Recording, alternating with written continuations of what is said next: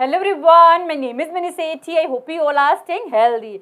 Today we will see introduction of operation research, linear programming problem and formulation of linear programming problem. So what do you mean by operation research? Operation research, or in short you can say that OR. OR is analytical method of problem solving and decision making. OR is analytical method of problem solving and decision making. That means OR uses mathematical and analytical method to solve complex problem. But where we apply OR? We mainly apply OR in production planning, transportation, logistics and health care. So we can say that OR is process of finding optimum solution for problem. And linear programming is a type of problem that we solve by using techniques from operation research. So what is linear programming problem? What does this linear represent? Linear represent linear equations. As we know, where variables have degree 1 will be called linear equation. This is linear equation because here x variable have degree 1. This is a non-linear equation because here x variable have degree 2, not 1. In linear programming, we always use linear equation, not non-linear equation. So we can say that linear programming uses linear equation to find optimum solution for given problem. Objective function and constraint are fundamental part of linear programming problem. Please listen carefully. Objective function and constraint are fundamental part of linear programming problem. Objective function means what are our objective? We want to maximize our profit or minimize our cost. Constraint means our limitation, like resources limitation, we have limited production capacity. And linear programming problem mainly help how within our limitation we can achieve our objectives.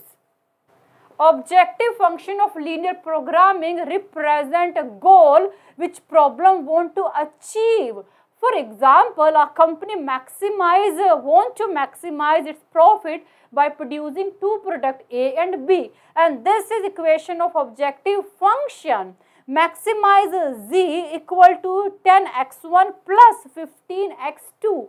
Here x1 represent quantities of A product which company is producing, and 10 is per unit profit from A product. X2 represent total quantities of B product which company is producing, and 15 is per unit profit from B product. And this part represent total profit of company from A and B product. And company aim to maximize this profit. That's why this will be called objective function, because this is objective which company want to achieve. Second fundamental part of linear programming problem, constraint. Constraint are our limitation. For example, we have limited resources, we have limited production capacity. For example, here you can see product A require 3 unit of particular resources, product B require 4 unit of particular resources, but resources is not available more than 400 units. So this is our limitation, this is our constraint. Within this limit we have to maximize our goal with the help of linear programming problem. So constraint mainly have two forms. The first is equation. In case of equation, both sides are equal to each other. This equal sign represent both sides are equal to each other. Second way to represent constraint is inequalities. In case of inequalities, we use this kind of sign, greater than, less than, equal to, less than or equal to, and this represent inequalities. Now we are going to talk about formulation of a linear programming problem. We are talking about Samsung. Suppose Samsung is producing only two products, one is mobile, other one is tablet. 2 rupees profit Samsung is earning from per mobile, and 3 rupees profit Samsung earning from per tablet. For producing mobile and tablet, Samsung need two types of machine, G and H. Per mobile require 1 minute processing time on G type of machine and 2 minute processing time on H type of machine. Tablet require 1 minute processing time on G type of machine and 1 minute on H type of machine. But Machine G is not available for more than 6 hours and 40 minutes, while H is not available for more than 10 hours in a day. Based on this problem, we will make one table. Based on previous problem, we made one table. First column we have machine, second column we have mobile, and we are producing total x1 unit of mobile. This column we have tablet, and we are producing total x2 unit of tablet. In this column we have available minutes for both machine G and H. So here you can see mobile require 1 minute processing time on G type of machine and 2 minute processing time on H type of machine. But tablet require 1 minute processing time on G type of machine and 1 minute processing time on H type of machine. But machine G is available for 6 hours and 40 minutes. When we convert 6 hours and 40 minutes into total minutes, it will become equal to 400. And machine H is available for 10 hours. When we convert 10 hours into minutes, it will become equal to 600 minutes. Here we have per unit profit.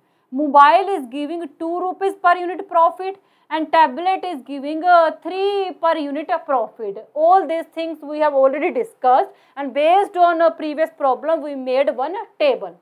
As we earlier discussed, linear programming problem have two fundamental parts: objective function and constraint. Objective function means our main objective, what we want to achieve. Here our main objective is we want to maximize our profit. That's why max Z. Max Z means we want to maximize our profit. Max Z is equal to 2x1. x1 unit of mobile we are producing. Per unit profit from mobile is 2. x2 unit of tablet we are producing. 3 per unit profit from tablet. This will be called our total profit, which we want to maximize, and this is our objective function. But this objective function is constrained to mean what are limitation. Here you can see mobile require 1 minute processing time on G type of machine. Tablet also require 1 minute processing on G type of machine, but G type of machine is not available for more than 400 minutes. This is our limitation. Similar, mobile require 2 minute processing time on H type of machine, and the tablet require 1 minute processing time on H type of machine, but H type of machine is not available more than 6 minutes. These are our limitations. Within these constraints, within these limitations, we have to maximize our objective, and this is main goal of linear programming problem. So this is all about today's video. I think you got it, and thank you so much for watching this video. Bye, take care.